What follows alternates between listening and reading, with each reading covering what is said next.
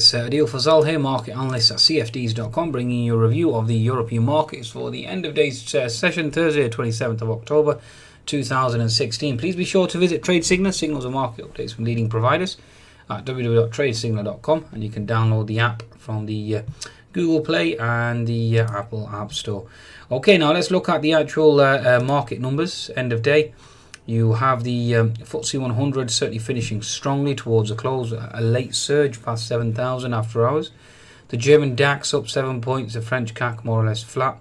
Same with the Euro stock. So, interesting story today. We basically had the Nikkei up 40 odd points, the Shanghai more or less flat, but the Hang Seng down almost a percentage. Coming into the obviously Monday's trading, now, or should we say Thursday's trading. Now, yesterday, the night before, we had Tesla earnings stronger, Texas Instruments stronger as well, so certainly helping. We had Twitter earnings that came out today stronger. I mean, we had a barrage of earnings. I mean, we had Lloyd's TSB on the stronger, Barclays on the stronger side. Lloyd's was yesterday. Barclays certainly on the stronger side. BT certainly on the stronger side. Deutsche on the stronger side. Volkswagen on the stronger side. So earnings certainly stronger. Now we had UK GDP numbers certainly on the stronger side, although looking into the fine print, it certainly was one of weakness. Although UK CBI data came out stronger than expected, we had this potential purchase of Qualcomm purchasing another smaller, or it's basically its competitor, and certainly again looking good. Dow Chemicals earnings stronger, Nokia earnings stronger, Ford earnings stronger, Bristol Myers earnings stronger. So overall, net earnings stronger. That was really the theme. So certainly should help equities, and certainly should help lift equities higher.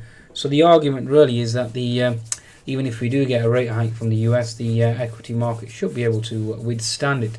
Now, having said that, later on in the session, in terms of US data, really the continuing jobless claims came in slightly weaker. Initial jobless claims, durable goods orders as well came in slightly weaker, although pending home sales came in on the stronger side. So US data certainly mixed, although majority of the data really came on the weaker side, and therefore one would expect a weaker dollar.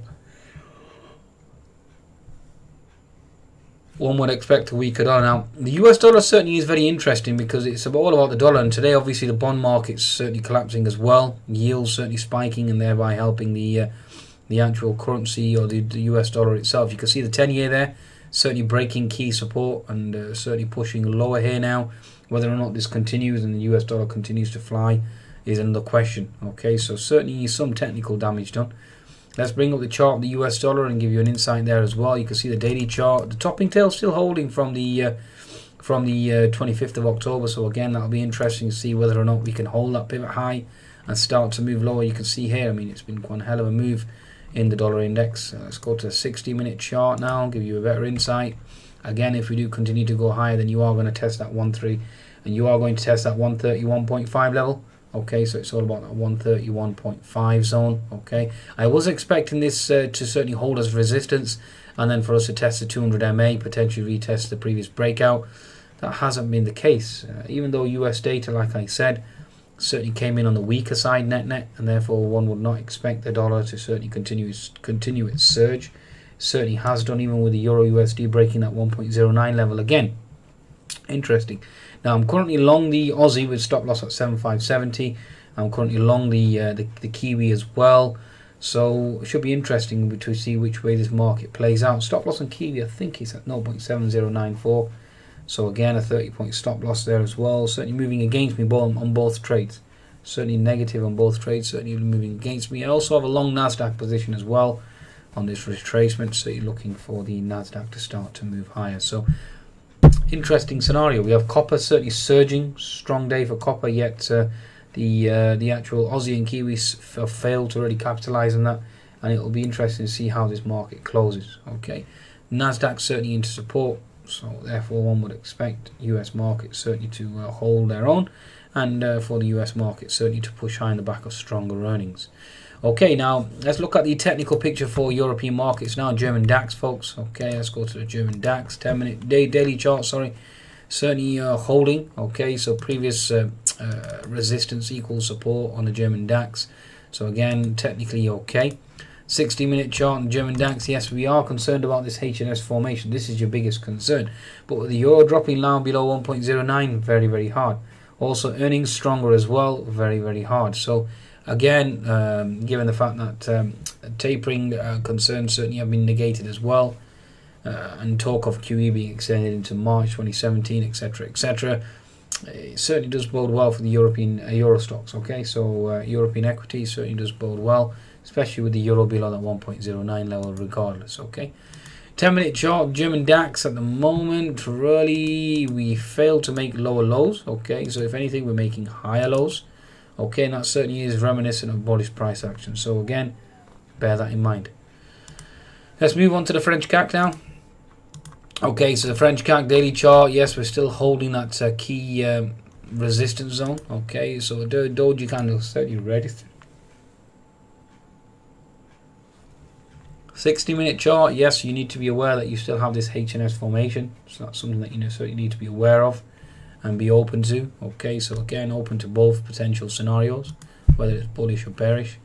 10-minute chart certainly have made a base, failed to make new lows. Okay, so therefore looking for a higher high now and a potential retest of that resistance at 4550. So it certainly is going to be interesting with regards to the CAC as to which way it will go. Again, a lot of that will just hinge on the Euro USD.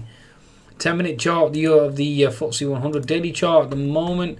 Your previous resistance equals support, so certainly holding. So again, looking for bullish momentum. Previous support equals resistance here at 6986. So just bear that in mind. There is a key resistance level here. But having said that, like I said before, sterling certainly has been bashed today, back down to below 1.22. Therefore helping the FTSE. Stronger retail sales, stronger GDP overall does certainly bode well. But then one can argue that you have a strong argument for raising rates and no more additional QE from the BOE. So again, that certainly is an interesting argument, but it has been gyrating all day, has been very volatile, hitting a low of 4920 and then back up to 7,000. So again, interesting scenario. 10-minute chart, the FTSE 100 again retesting resistance at 6980, and then obviously you have 7,000 resistance. So again, indicating weakness. So looking for a potential short opportunity there on the FTSE 100, folks. Okay, right. And that certainly is a summation. Now we can certainly look at the Euro stocks just to give you an insight here. Euro stocks again, all eyes on that HNS formation, whether or not it will play out. Again, it's a different story, especially with stronger earnings. It certainly seems very, very unlikely.